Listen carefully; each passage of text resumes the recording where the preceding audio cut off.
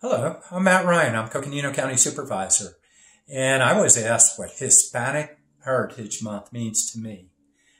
And as an Irish American, I had to pause and say, well, I'm not sure. Let me think about that. Looking at our country, we're a melting pot of many beautiful cultures. And then you look at Coconino County, and we celebrate our diversity, our various cultures, and our blend of cultures.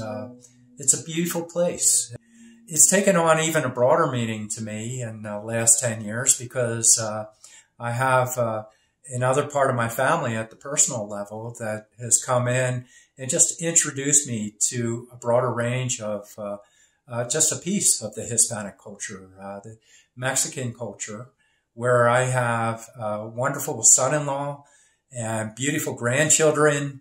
I've been to Mexico multiple times, in Mexico City, and having two different families introduce me to their pride. Now with my grandchildren, I have a whole different piece of just exploring the world, not only from my own perspective, but what do I want to show them and what do I want to learn? And first, and one of the most important pieces is learning about all of their culture. I hope throughout the month that you've really had a good time enjoying Hispanic Heritage Month, and just what a great time to pause and recognize this culture